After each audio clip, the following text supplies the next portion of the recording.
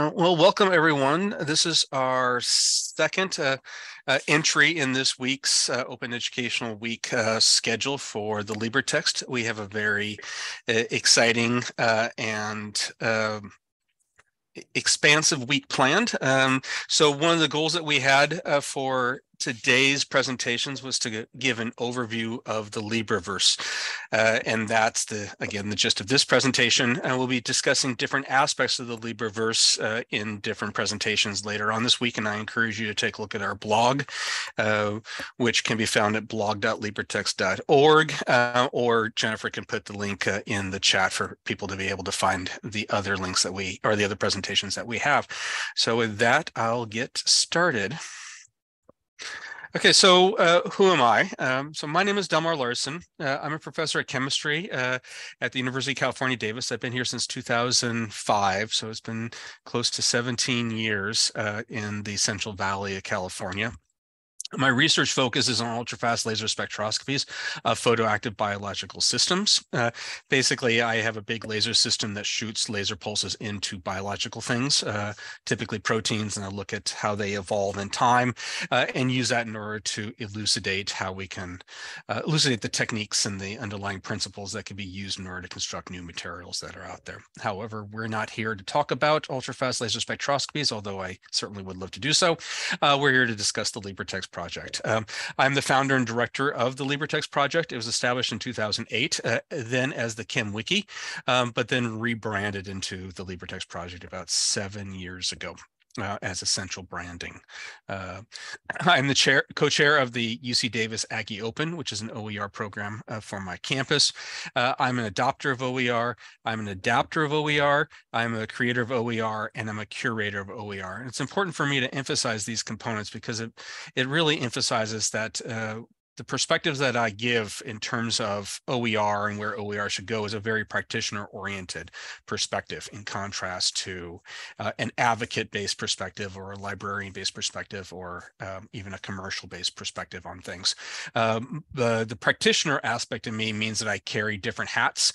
I have not used a commercial textbook in a classroom for about 10 years now, and that has been fun in some cases. In other cases, it's been quite painful, but it's a component associated with the way that I view OER and the way that I view myself here. So it was clear for me since I became a professor at UC Davis back in 2005 that I was part of a system that was involved in perpetuating unaffordable education for students.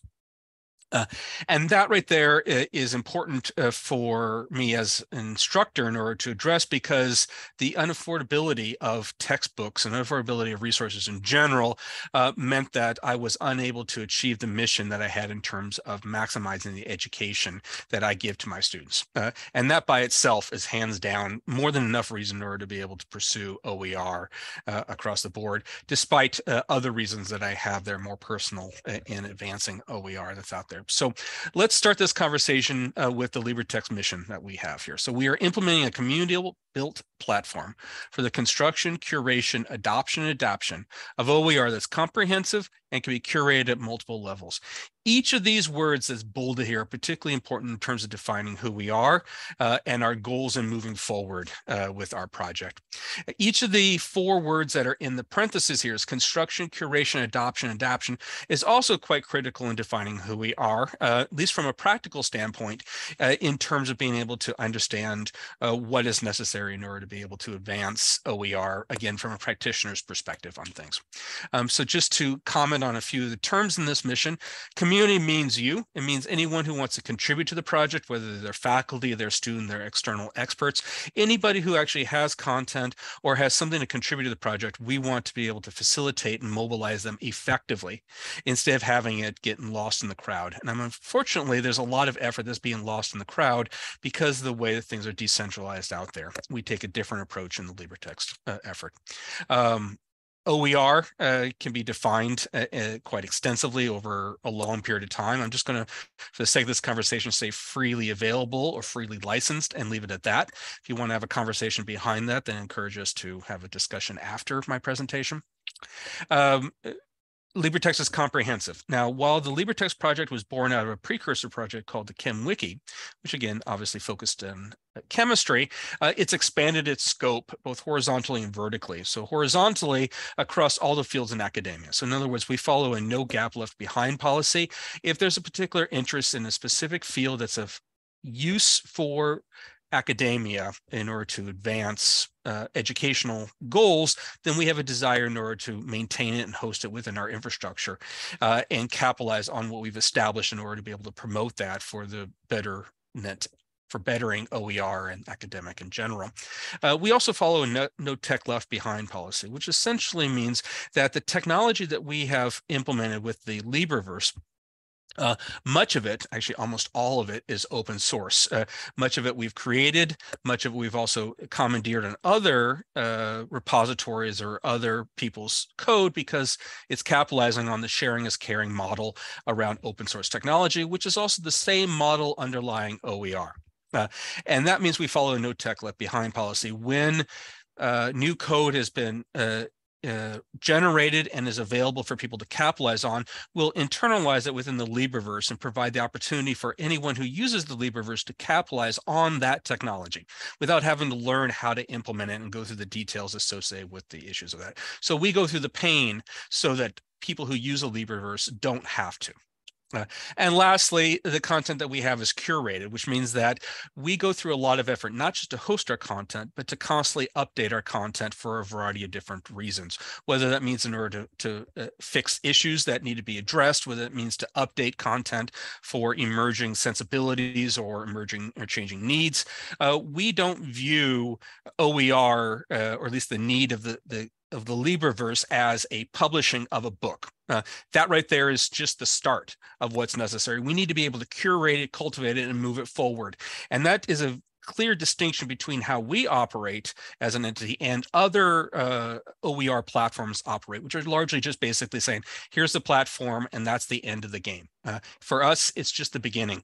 So we have a series of curation boards in order to facilitate adapting or updating content, and then we respond routinely to people's responses via various mechanisms in order to update the corpus that we are maintaining. So I mentioned this, I should say it again. This week, we are celebrating our 15th year anniversary. So we've been around 15 years, which means that we're a somewhat mature project in the OER landscape. We will also be celebrating this month our 1 billionth page view.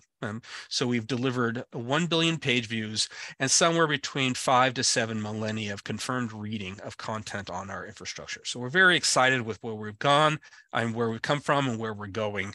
And we hope the next 15 years to be very beneficial for everybody. So in this conversation, I want to throw out several definitions just to try to avoid some of the confusions that may come out there. We like a lot of terms for a lot of components in our LibreVerse that have a connection to the LibreText name, hence the word Libra. We're trying to downgrade that a little bit, but it sometimes can be confusing. So I want to actually give out several definitions of particular note for this conversation. One is the term LibreText is the brand name for our entire project, our entire effort, our team, our company. It's the LibreText infrastructure. The LibreVerse is the practical manifestation of our effort. It is the ecosystem of courseware that we've established of interconnected technologies in order to be able to promote open for authors, for learners, for instructors across the board, again, from a practitioner's perspective out there. The LibreNet, which I'll mention a couple times during this presentation, is the consortium that we established several years ago of campuses, systems, or states that can join for maximal use of the LibreVerse. Essentially, campuses can join in, have a few additional benefits associated with it that you don't get when you're not joined, and that helps to maintain our sustainability because we need to sustain the efforts that we've built over the last 15 years. Then we throw the term Libre in a variety of other technologies. Typically, they're associated with the central technologies of the LibreVerse. For example, we'll talk about Libre Commons, which is our central campus commons. It's one of the technologies that we use for cataloging and project management development. We have the Libre Studio, which we're going to just refer to the studio in the near future, which hosts our H5P repository and a handful of other Libre-related contents. again, we're trying to downgrade that in order to keep things a little bit more centralized so it provides less confusion out there. So I mentioned this before. This is unfortunately an old slide that doesn't show the most up-to-date version. Like I said, this month we're going to be celebrating our 1 billionth with the B page view. So in other words, over 1 billion page views served since we've delivered with many millennia of student reading. We host about 500,000 pages of content. We prefer to use pages as the relevant component for describing our corpus of content, not books, because one book may be several orders of magnitude bigger than another book that's out there. And we have somewhere in the order of about 2,500 books of content that's put out there. So what is the LibreVerse? Well, the LibreVerse, again, like I mentioned before, is a manifestation of the efforts that the LibreTexts project is used in order to maintain our corpus of OER content and to distribute it. So there are three primary focuses associated with the LibreVerse. One is as a construction platform of OER, or whether that has to be textbooks or assessments of various forms or ancillary materials that we use. One is as a dissemination platform. In fact, we're the most popular centralized dissemination platform of OER content on the internet today. Or at least of OER textbooks. It's hard to compete with Wikipedia that's out there. Like I mentioned, that 1 billion page view is a reflection of the magnitude of our dissemination infrastructure. And then as a learning platform, and this is where the instructor in me comes in. I want to be able to use OER effectively, and I want to be able to evaluate learning effectively, because I think that's important in order to be able to know if OER is good or bad, or at least say good or better than good. That's out there. So we use it as a learning platform, and that involves a range of different components to it. Analytics is one of the key components, in addition to a handful of other things that's in place. So this is a picture that I'm going to be showing several times during my presentation. It's a quick snapshot of the LibreVerse. And the idea behind this is that we have a core set of libraries, which constitutes the hub of our LibreVerse. There are 15 independently operating libraries, which host content associated with a specific field or a specific subsection of fields. For example, the chemistry library, the physics library. We have a social sciences library, humanities library, a workforce library, and such. Those are independently operating wikis, and I'll mention why we chose that technology in a moment. Complementing those libraries is a suite of interconnected technologies in order to be able to advance these concepts of a textbook to be the nature of the book or nature of the OER that we want to be able to distribute. In other words, the concept of a textbook is changing in time.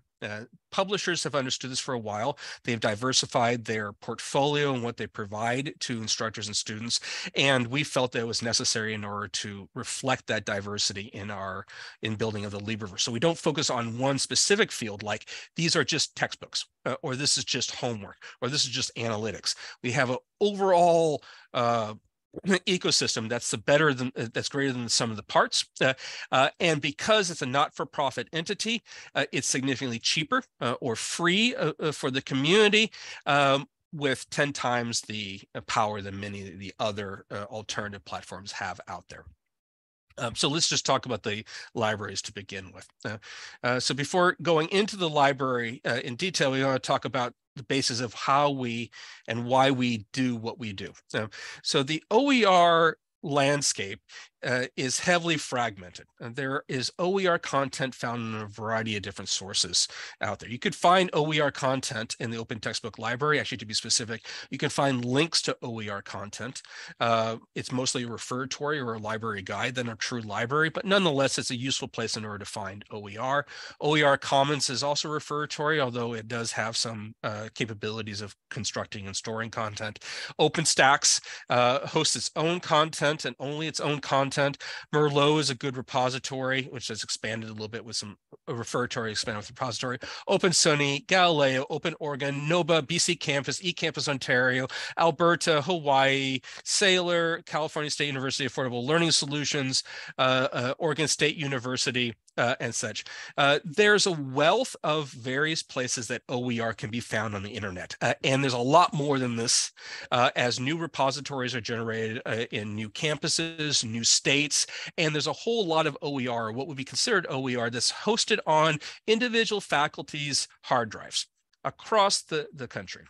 And the issue that we have here is when it's decentralized, first, it makes it difficult in order to find the content, although things have improved a lot over the last couple of years off of that. But it makes it easier in order to curate the content and move it forward. Because when you have various copies of books in various places and one person updates it, it makes it difficult in order for another person who has a different version in a different state to be able to benefit from that because it's decentralized. And we want to be able to take a different approach that we feel is necessary in order to be able to make it so that every step forward is truly a step forward instead of potentially a step sideways or a step that doesn't go anywhere. And that's necessary because, again, the infrastructure around academia is heavily fragmented, both in fields and departments and things like that. So we want to do is take OER content, whether it's OER content that we've created or OER content that's been created by students within our infrastructure or OER content that's created by other people, and capitalizing on the O in OER, essentially making it, because it's an open license, it means it's sharing and follows the sharing is caring model out there. So we commandeer, we ingest content, OER content into our infrastructure in order to standardize it and make it easier so people can mix and match content and remix and build and customize their own book as effectively as possible and as painlessly as possible. And that process is what we refer to as harvesting, because it's not just copying it in, it's copying and polishing and standardizing and applying accessibility and making sure that the standard is all in place so that we can essentially make a big bucket of Legos. So that when an instructor comes in and they want to be able to create a book, they can grab bits and pieces of various components of the Lego blocks within our corpus, the various pieces that are standardized, and build their book with less pain. So in other words, if this box of Legos gets super big, then the instructor, in this case here, the child in the picture, is essentially only limited by his or her imagination. And that's where we're trying to go, is to build that corpus as big and as strong as possible and standardize off of it. We centralize the content.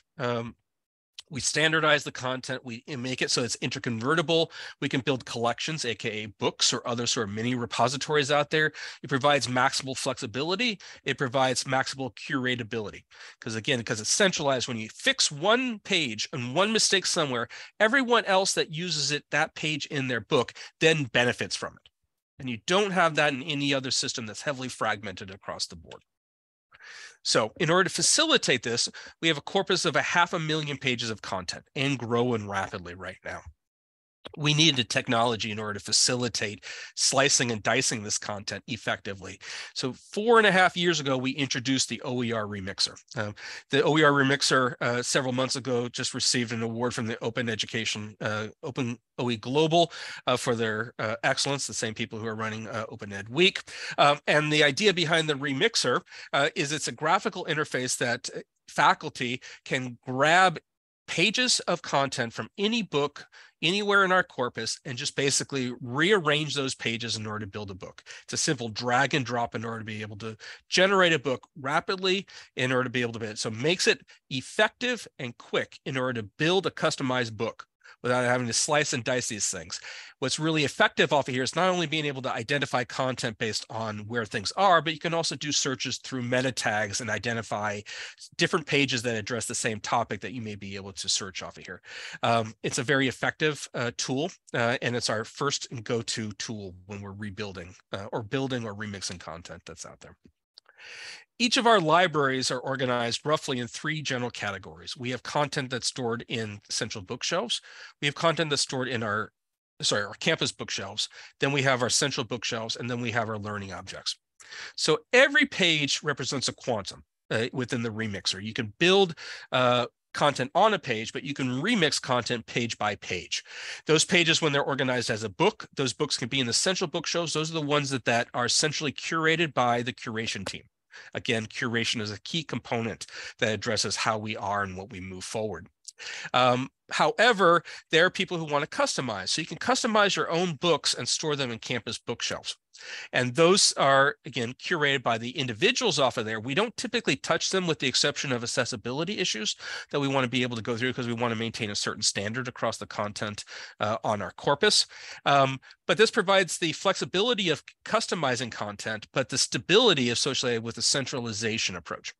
And we have a nice little way in order to be able to make it so you can actually benefit from building customized content that's centralized called transclusion, but I'm not going to be able to discuss that in detail today.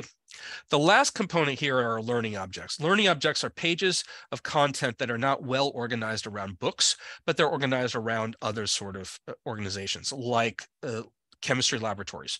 So we have wet labs and dry labs and worksheets and other visualizations. These are learning objects that can be used in order to build customized books here, but they're not well organized as a central bookshelf, and you wouldn't be able to find it right there when it's out there. Okay, so there are several key aspects that we're particularly proud of within our libraries, but I want to emphasize two of them here.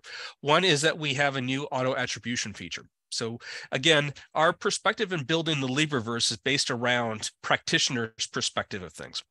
And one of the biggest pain that we have with as many of you probably already know with OER, is to make sure that you are 100% compliant with the licensing of the content that you are using.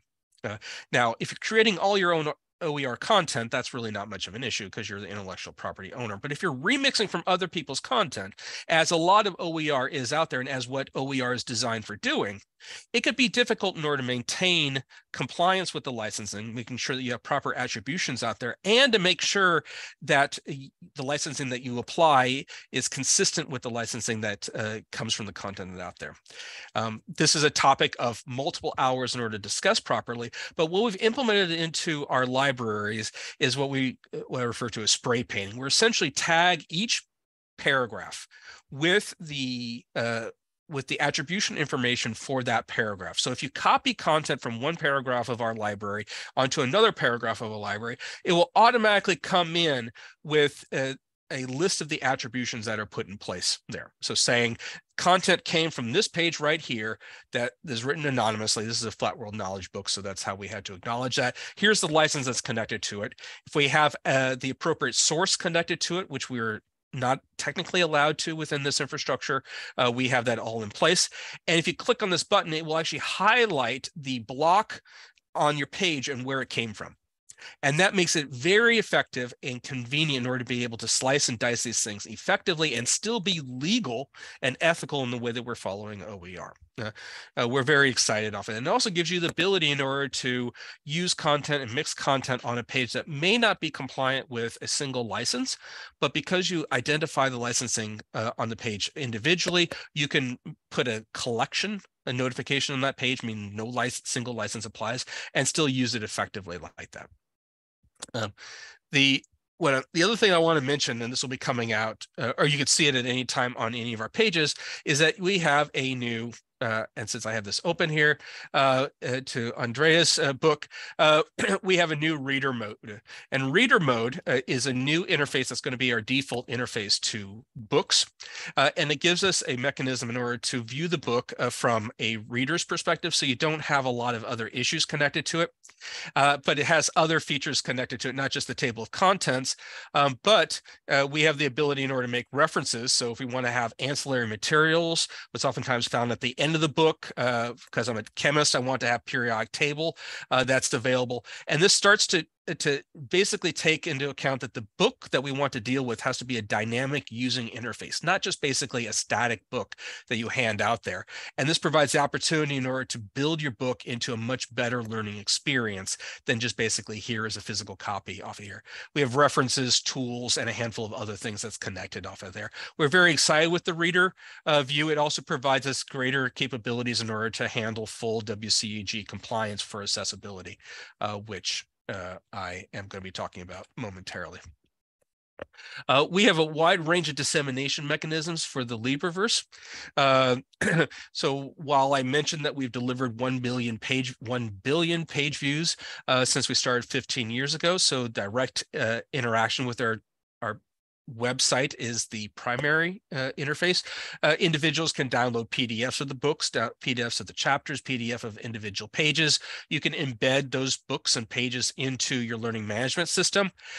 You can get the print files that you can upload to Lulu Express or upload to Amazon or other printers as you want. We will have an EPUB export option available. We've been slow in being able to get this out over the last couple of years due to some technical problems, but you'll be able to then use that with EPUB readers. You can print up physical books. We act as an intermediary in order to be able to take the content stored on our page and push it to Lulu Express, so you can actually get it printed up at near cost. Without any significant overhead. So it's not, again, we operate as a not-for-profit.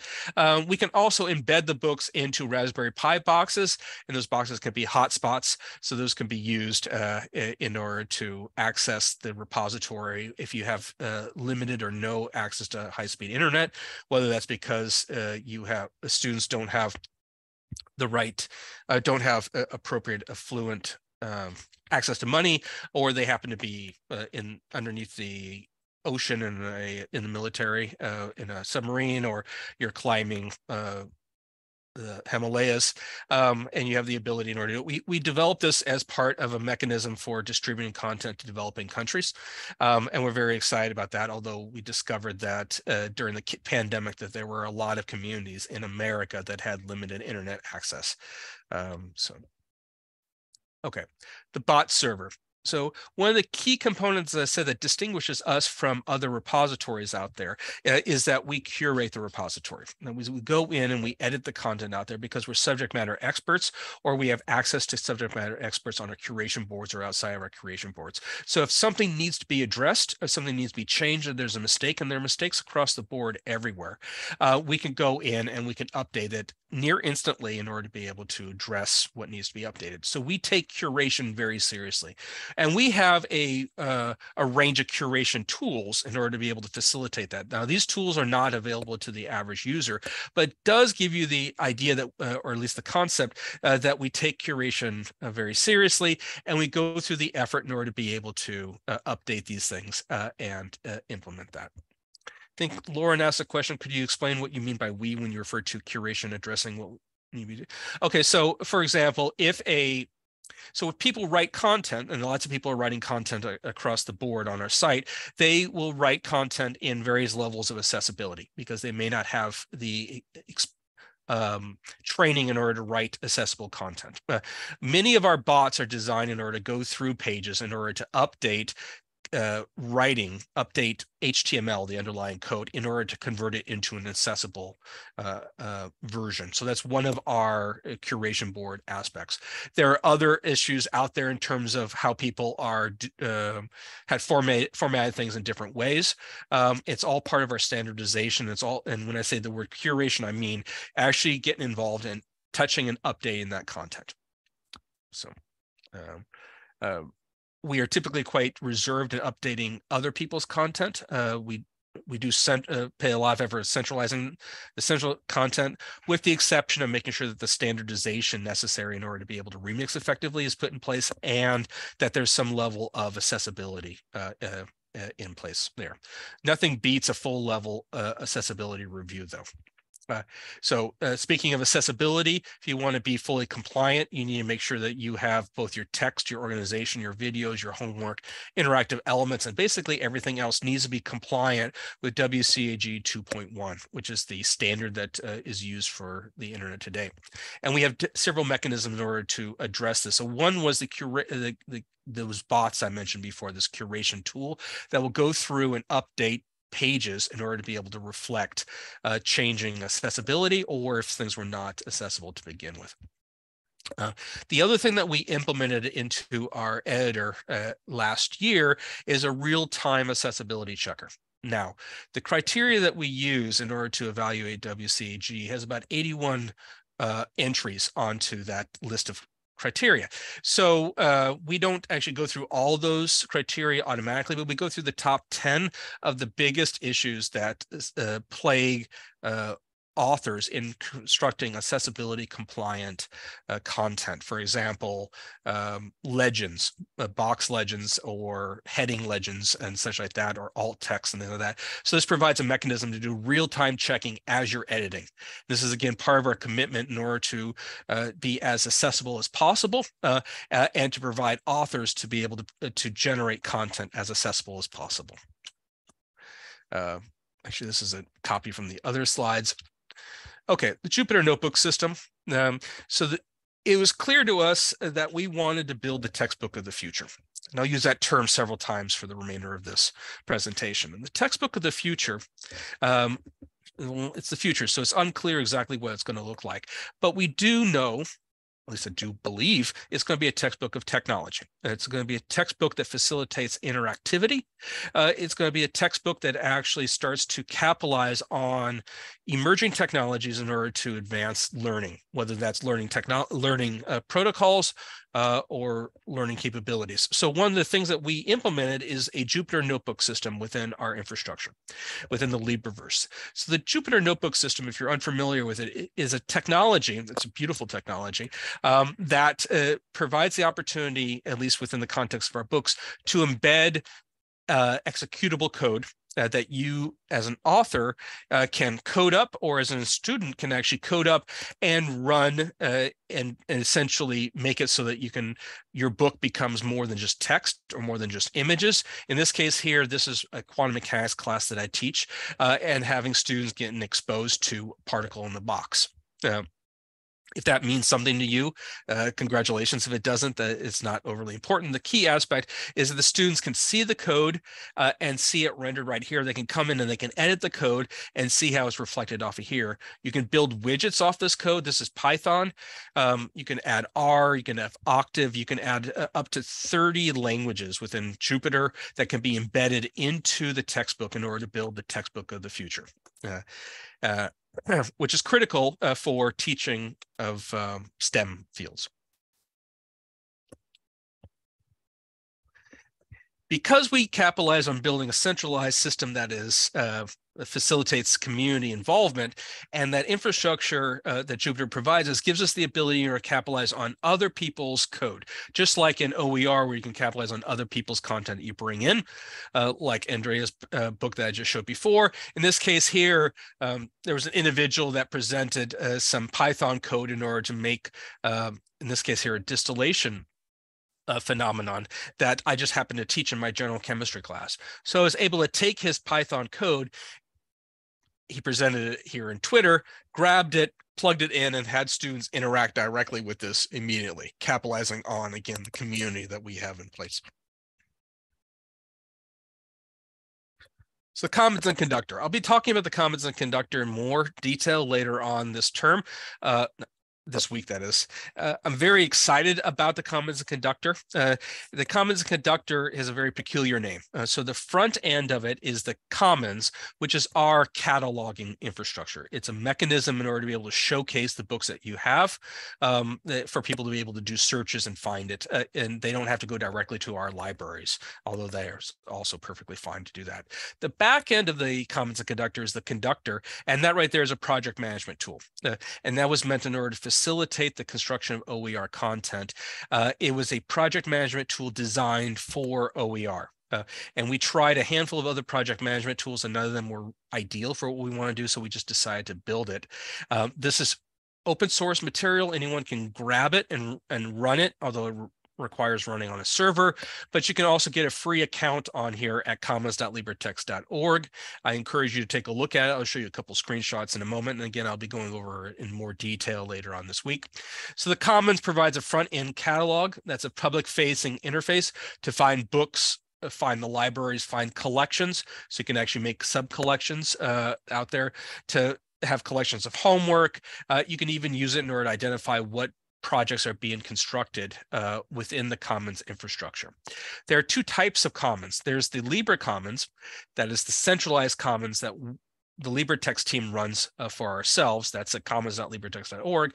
And there are campus Commons. So when a campus joins our LibreNet, what they get off of that, or one of the things that they get, is an instance that is a branded it's branded campus commons for them. So it showcases that campus's books for those campus's students, for that campus's instructors, for that campus's administrators, for all the stakeholders that would be relevant in order to showcase that campus's books that are out there. The conductor, the back end, is private facing and requires an account in order to sign in. Again, it's freely available for anybody. Now, the interface and the capabilities of the back end conductor is optimized for building books on the LibreText. However, nothing says that you can't use the interface that we've built here in order to build things off of the LibreText, whether that's ancillary materials or, if you heaven forbid, go to Manifold or Pressbooks or some other platform that isn't us for hosting these things. It's a project management tool. It provides an alert setting, so you can go in, you can say, tell me when a new book it comes out that has this in the title or this in the keyword, like calculus. Tell me every calculus book that comes in the near future, so you can be on top of things. It provides a mechanism for harvest requests, so that if you have an OER book that you want to have harvested into our infrastructure, you can request it via that. It gives us a mechanism to facilitate adoption requests, which means that we can centralize adoption reports and provide adoption reports to people about their books and where they're being adopted out there. It provides a mechanism for facilitating peer reviews, whether those peer reviews are students, maybe not necessarily peer reviews, but reviews by students or reviews by faculty. It provides a mechanism for communication. That's communication amongst within the team, intra-team communication, or inter-team between one team and another team that may be in a different campus building a different project, or with the construction team itself. That facilitates greater communication across the board. You can then see any progress on any public project that's available out there on any other instance that's out there. This right here is the front end, the Commons end of Prince George Community College in Maryland. And you can see that, of the 61 books that are in their repository, it's only showing 12 of them, but there are a whole lot more that they can then do searches and find them in various ways. The back end for that, this is an example of in this case here, it's a beginning healthcare Spanish OER manual. It has a range of different people who are involved in the project. It can identify different levels of development, whether it's construction, peer review, accessibility. You can look at timeline, peer reviews, as Gantt plots. It has a beautiful accessibility infrastructure and a handful of other things that I don't have enough time in order to do it justice, because I'm just kind of doing a topical overview of the LibreVerse, but I strongly encourage you, if you have a desire in order to learn more how to use this thing, take a look at the presentation that we have set later on this week. Or go to commons.libretexts.org and register for your own account and start playing with it. Part of the Commons and Conductor also has integrated analytics. So this goes back to the fact that we're an instructor and we want to be able to evaluate the efficacy of what we created. So the number one metric in order to decide what is a successful book, whether it's OER or commercial, is whether that book is successful in instilling learning. That's it. That's the number one goal. It doesn't have to be pretty if it instills learning. It doesn't have to be beautifully written if it instills learning. It would be nice if it were that case. You can also argue that it doesn't have to have DEA if it installs learning, but DEI, is critical in order to facilitate learning. So that's not really an either or situation here. We want to be able to implement an analytics infrastructure, and this is what we've done. So this is a study that we did close to 8 to 9 years ago, which just shows what happens when you get detailed information on how students use this book. So I taught 2 back-to-back classes of 500 students. So this term, I taught 1,000 students. It wasn't entirely enjoyable, but I did it. One was using the conventional commercial textbook, and one was using the ChemWiki, the precursor to the LibreText. And this right here is one term. This is the summer term. And I just wanted to argue the point that we want to get is actionable information. So this gives you detail on page views, total page views per day. And what you identified here, or what you can see, is that there's massive studying right before the exam, cramming, as you can say. And if you believe that cramming is bad, and this is our study actually showed is about 10% lower performance for crammers than non-crammers, assuming that that's a cause and effect, which is not entirely true. It could be a causation. I mean, it could be correlation. So we wanted to be able to reduce the cramming or the study beforehand. So I did weekly quizzes. So this was a mechanism in order to use this detailed information of analytics in order to guide my pedagogy. That's out there. And I use it all the time. This is the learning analytics infrastructure that we have today. We're going to be updating these things later on this spring. This gives an example that you can have right now for any book that you have adopted via the Commons&Conductor. You can identify, in this case here is looking at all pages viewed over the course per day. You can see that I have an exam right here, I have an exam right here. I'm looking at a specific page in red in order to see how the students are reading. So in other words, when I ask students to read, I can then check to see are students reading. And I can use this as a mechanism in order to guide my pedagogy and also look at individual students in order to identify if there's intervention that's necessary in order to be able to address that student, that class of students, or even the entire class as a whole from these analytics. We're very excited in order to release this. We're very excited in order to advance these things in the upcoming months, especially thanks to new investment of funds from the state of California. So forums, I'm going to quickly go over it. We have some community forums at forums.libretext.org that people can come in order to reflect some questions or issues that they have. Our curation boards use the forums themselves and also to be able to curate. We're probably going to fold these things into the Commons&Conductor and use this as a social media-like presence within that infrastructure.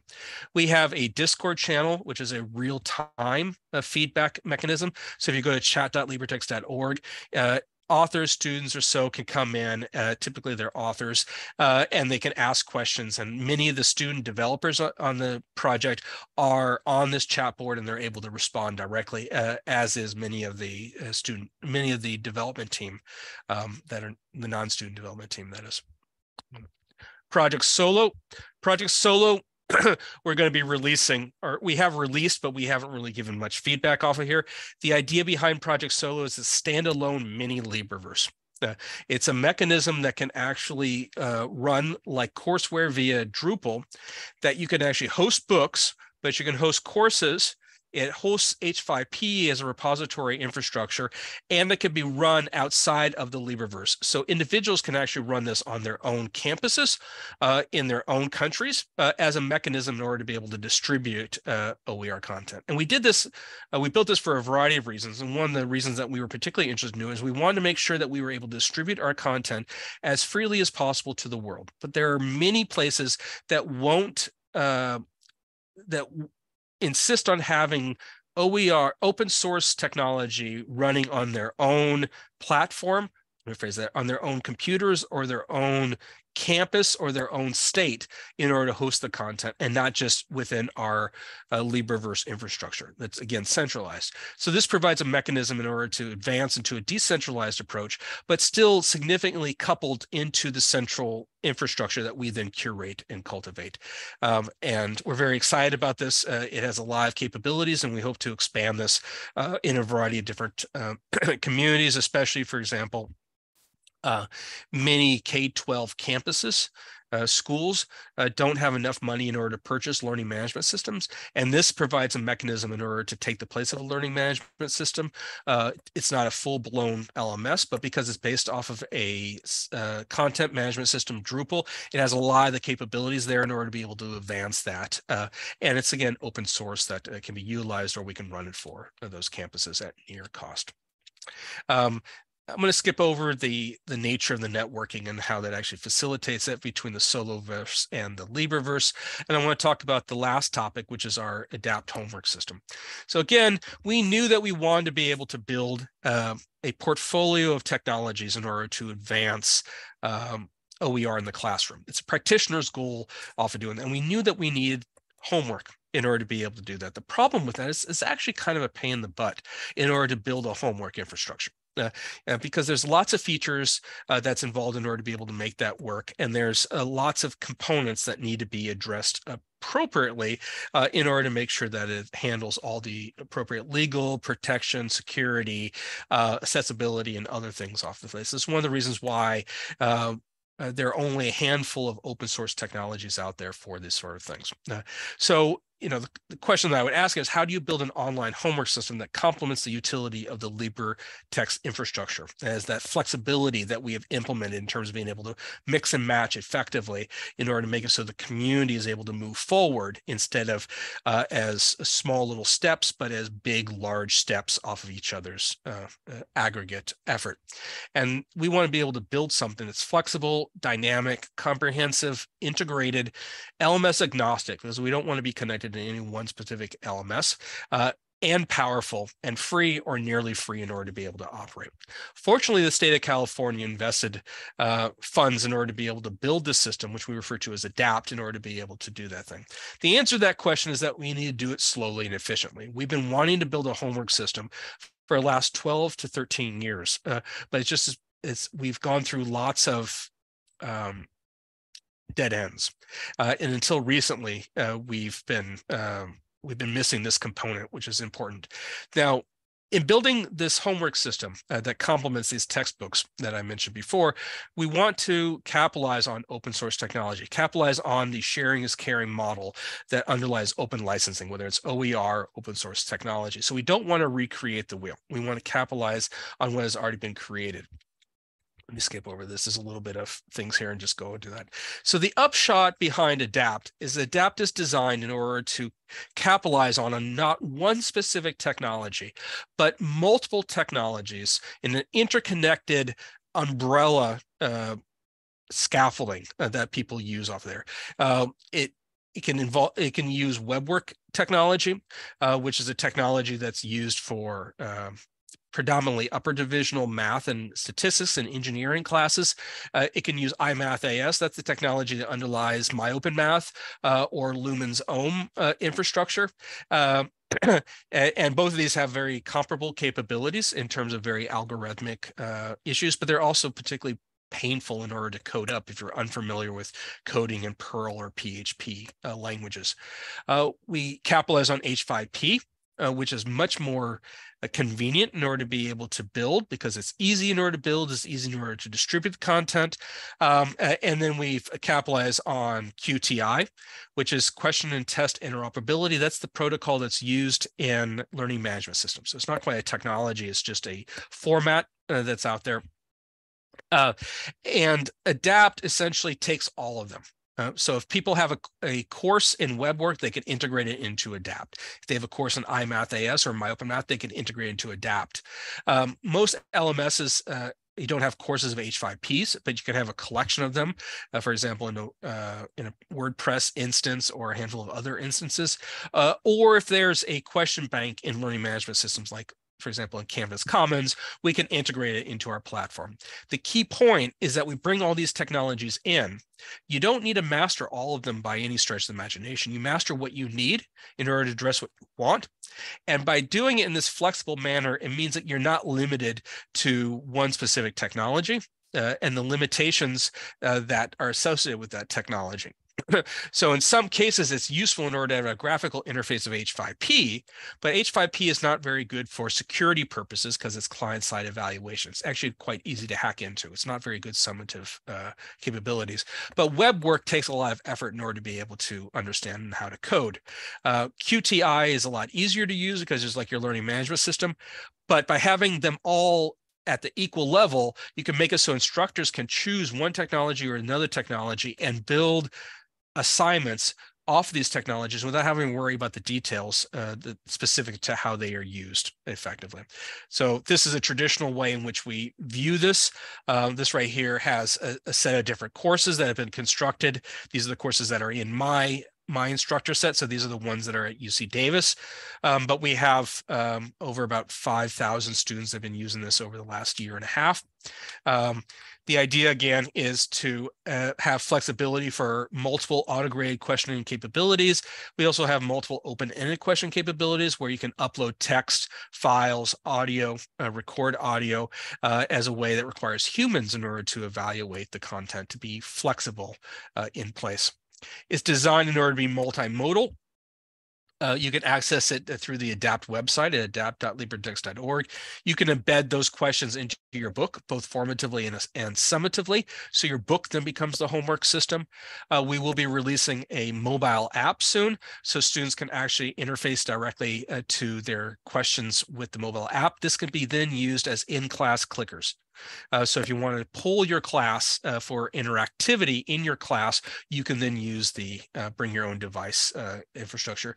And they can all be coupled into your learning management system via passback, via QTI interface, via LTI interface.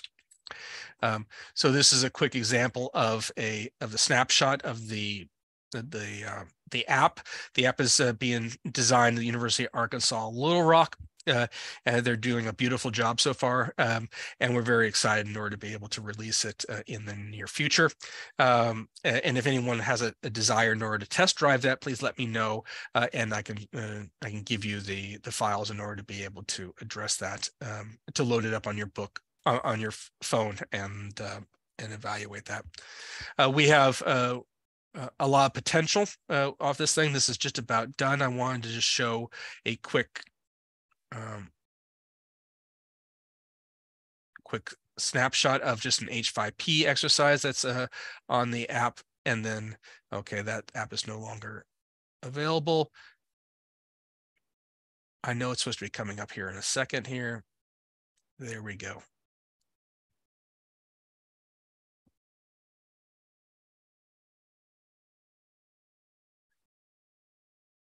And that's an example of a web work question. That was quick there. So if you make web work questions, you can embed them and make a portfolio of questions for these things. The reason ADAPT is called ADAPT is that it's named after adaptive learning capabilities. So we have learning tree capabilities. So you can actually, instead of having individual questions, you can have a set of sub skills necessary in order to master the trees, master the content that's in the root assessment. This provides a mechanism for students in order to get remediation, in order to help address the issues that may result in failure or poor performance on the original tree. I will go into that in more detail later on this week. The studio is our repository for H5P. Anyone can have access to it if you go to studio.libretext.org. I encourage you to take a look at it if you want to see the H5P repository or contribute to it. And that I will end with what I started, which is our mission statement. We are implementing a community-built platform for the construction, curation, adoption, and adaption of OER that's comprehensive and can be curated at multiple levels. We're very excited with what we've created. We're very excited in order to have people utilize our content, utilize our technology, and I encourage you in order to do so.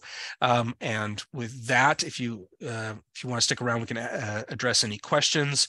Like I said, we're going to have a lot of videos later on this week that will go to individual components of the ADAPT in order to learn details that I obviously had to skip over here. So with that, I thank you for your attention. Yes, Sarah. Hi, I'm fairly new at this. I'm the new OER liaison for Antelope Valley College. I teach for College of the Canyons and Antelope Valley College. And so I attended the kickoff last Friday, March 3rd.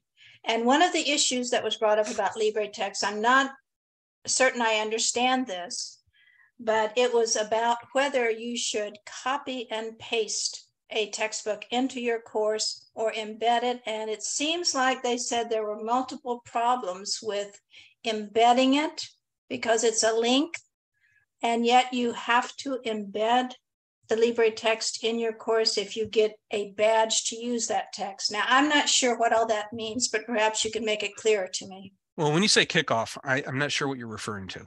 Well, I'm brand new as a representative for the Academic Senate, California Academic Senate OER, to report to the Academic Senate there at Antelope Valley. They are I've been using our OER texts and information and resources for a number of years. But in order to relay it to the Academic Senate and to really improve and increase the OER presence at Antelope Valley College, I'm supposed to attend these meetings and interpret.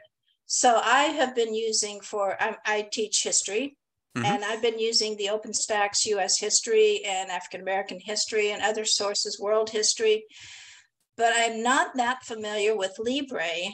And one of my former department chair was asking me about a Libre US history text. So I wanted to be able to explain what's available to him. Well, at the OER kickoff last Friday, that was to orient new liaisons for the California Community College District. So I'm a new liaison. For the OERI. Right. Okay, well, so if you grabbed one of the Canvas shells and you embedded OpenStax into it, OpenStax does what's called tiny or thin common cartridge, and that's also what we do. So in other words, when you open up the page, it will it looks like you see it in your page, but you click on it, it really is grabbing it from the OpenStax website. Right. Okay, and that's the same thing that we do. So there's nothing different between that. In fact, they almost all do that. All the platforms off of there. So you rarely actually store the textbook, which you can store it in a common cartridge and embed it into your book. But that's typically not the case that's done. Okay. All right. I don't know what she meant by a badge. That may be a term that the California Community College I don't know. uses. Do you know who told you that? It was Jennifer Paris with College of the Canyons. Okay, I can ask Jennifer what's going on with that.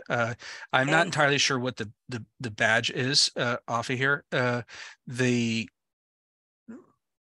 I've not encountered any issues associated with embedding of thin common cartridges into Canvas, but I can ask to find out what this badge issue is, and then we can follow through and get back to you about that. Okay, well, what I've done with my US history book is simply provide a link, and I have my students download the entire textbook so that they have it at their disposal on their laptop or computer. You can do the same thing, I assume, with the LibreText. Yeah, if you prefer to go about doing that. Yeah, okay, very good. Thank you. Audrey says quality review through POCR. Okay, that sounds correct. That does sound correct, because we are using POCR at ABC as well. Yeah, maybe I'll just go directly to Michelle Pilati and find out what this is all about, and then we can address it. I was just chatting with her yesterday, so I'm not familiar with any issues off of here, and we can address them quite quickly. So, okay, Lauren, I think you have your hand up. Yeah. Can you hear me okay? Yes. Great. Thank you for this overview. This was super helpful. I'm wondering, for campuses, what is your feeling about campuses that have successfully utilized LibreVerse? Is it best to have sort of a one point of contact? So I'm the open education librarian supporting faculty across a very large campus. I had emailed with you, Delmar, a little bit about presenting to our chem faculty this Thursday. And so I'm trying to get a sense of like how much on-campus, what kind of on-campus support makes LibreTexts most successful for campuses? Like, is it sort of like faculty and departments adopt it and they use it, and there's not a lot of central management that needs to happen from someone like me or the libraries or instructional designers? Or is it do you usually have like a one point of contact who's like the administrator of LibreTexts on that campus? Well, it's actually both. So it's always a good idea to have one person as the point of contact, or at least a team that's a point of contact. So that Commons&Conductor infrastructure that I showed before is a mechanism that's useful in order to showcase it, to organize these books. So, for example, if I want to go to let's say I grab Highline College, so just a little north of you, and they have their own portfolio of books that they have available.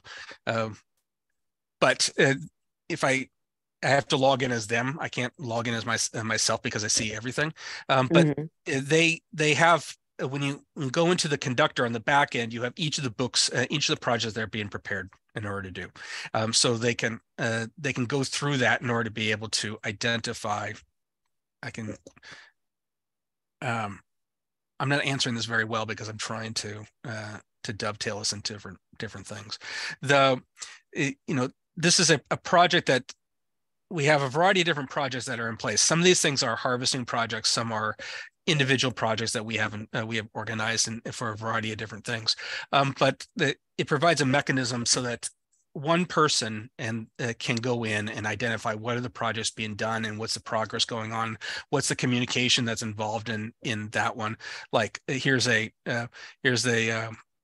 Sexuality, the Self and Society book, and here's a series of conversations dealing with bringing that book in, and it's very convenient for being able to use this as a mechanism to manage it. But the bigger picture is I recommend having someone who's actually sort of the point person that's involved in being able to do this across the board.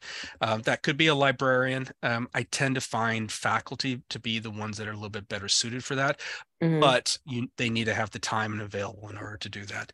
Right. Is Phil Reed still up in administration, or did he step back? Okay. Yeah. So technically, the money, the U.S. Department of Education grant that we received 5 years ago did have UW as a sort of a secondary member via Phil, because I know Phil, and also because I graduated from there and everything like that. But things kind of dissipated over a period of time and didn't really get back going again. So if there's a desire in order to have a greater conversation around getting that back into the speed, then I think it's a good idea in order to do that. I have a strong desire in order to go back and get the UW going, because there's a lot of stuff going on, especially in biology, less so in chemistry, but I mean, yeah. Anyways, I'm babbling a little bit here. Okay. Yeah. Hopefully I addressed your question. Yeah, and I'll follow up. I appreciate your email, and I'll follow up with you because I have an upcoming presentation and want to just kind of, structure it correctly and everything. So that was great. That was super helpful, and I'll follow up. Thanks so much, Delmar. Which library is your office in? I'm in the Odegaard Undergraduate Library. Odegaard. Yeah. Okay. Yeah. I'm just this Suzilo. What's the beautiful one? Yeah. Gorgeous. I still remember it. So okay. Let me transition on. I look forward to further conversations. Mustafa. Yes, hello. Well, Delmar, I just wanted actually seriously to again congratulate seriously the LibreVerse team who has been working on such a comprehensive project, seriously. And at every time I hear you talk, though, it brings a lot of hope in what OER had been promising for many, many, many years. And through the ecosystem that I am seeing, I see really a lot of option to address all those questions. So I guess I need time myself really to get to learn a little bit more about all the element of the ecosystem, the way that you presented it. But when it comes to community, it is obvious to me that really a research, really, because when I listen to all the LibreVerse and the community, you did not emphasize too much, really, the research component that's going to be needed around all this, You and I know, because we've been in it for many, many years, that really effectiveness has to be measured, Providing faculty with all these analytics, that is quite frankly excellent. But as part of the LibreVerse, really that faculty community that's going to be dealing with measuring effectiveness and practices, I think is really going to be a key. I see that you did not emphasize that, but I'm sure you've been thinking about that as well. Thank you. Well, Yes, I was already 5 minutes over without question answering, so I didn't have time in order to go to that. I will mention that this new influx of funds that we got from the state of California for expanding ADAPT through the California Education and Learning Lab had a component in order to scale up the analytics that I mentioned here. So what I wanted to be able to do is make it so that we can identify multiple classes that are running in the state of California. So let's say you have a specific class like Calculus 101, whatever that would happen to be, and it's taught in basically 150 public schools in all three of the systems in the state. We can, and if they use ADAPT, we have the ability to track it, and then we can start to identify best practices. So in other words, we can say, okay, well, here's the wealth of classes that use this, that deal with that same subject matter. And we have a nice little infrastructure called CID numbers that gives us the ability in order to say this is what that specific topic is in that class. And then from that, you can say, okay, well, from the grades and the performances and ADAPT, we're collecting lots of information in order to be able to identify, well, this instructor at this campus right here appears to be doing a good job.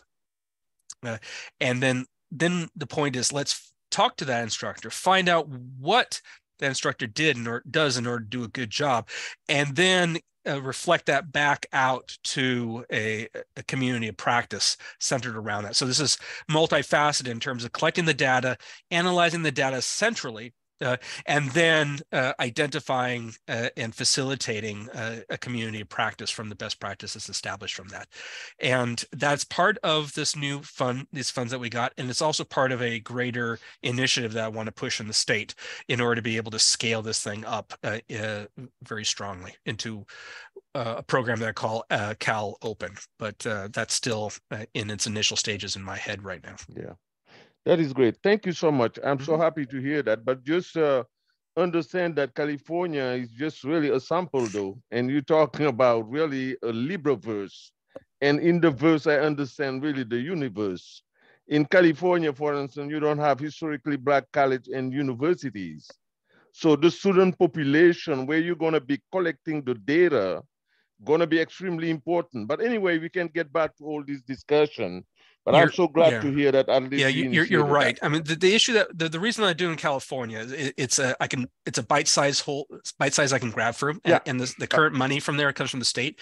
The second one is that because the state has this CID infrastructure, it makes it easy in order to be able to evaluate the same type of class in multiple campuses. Many other states don't have that sort of infrastructure in place. If you can find it locally, it says, well, this class is this class, and this class is this class. I'm trying to organize it. But California is just convenient. You just say CID is, math 105, and that right there is this class, and everybody syncs up. It makes it really, really easy for doing so. Absolutely. It doesn't mean that we can't scale it up. It just means it's going to be a lot more painful in order to do so. Absolutely. Thank you so much. Thank you. Yeah. Take care.